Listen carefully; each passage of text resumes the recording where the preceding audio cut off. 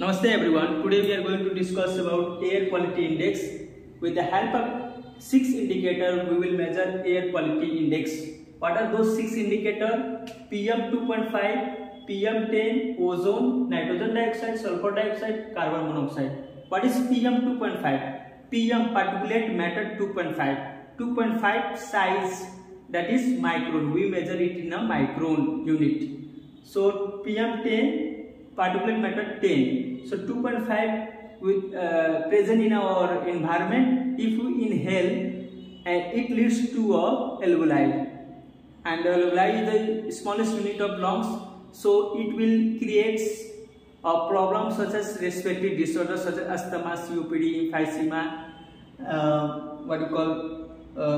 stroke. Also leads to coronary obstructive pulmonary disorder. So these are the complications occur with the help of PM₂.₅.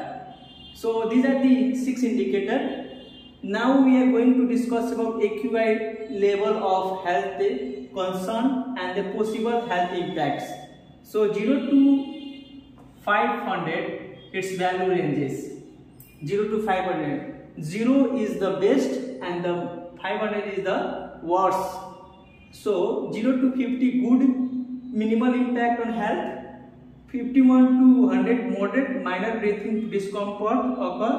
101 to 200 unhealthy for sensitive groups such as pregnant, child, geriatric, with minimal impact with lungs, asthma and heart disease, those who suffer already from lungs, asthma and heart disease. 201 to 300 poor, minor breathing problem with prolonged exposure. If we are exposing prolonged duration, then the problem will be occurrence.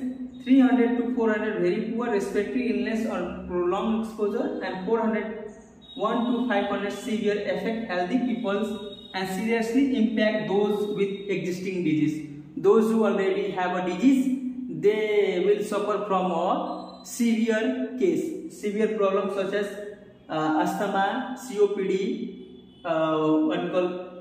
asthma, COPD, stroke, ischemic heart disease, even cancer. So note, causes millions of deaths and the loss of healthy years of life.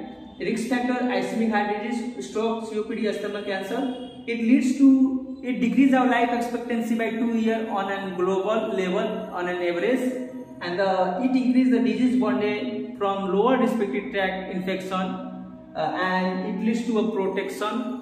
What we call preterm birth. It leads to a preterm birth. What is the meaning of preterm birth here?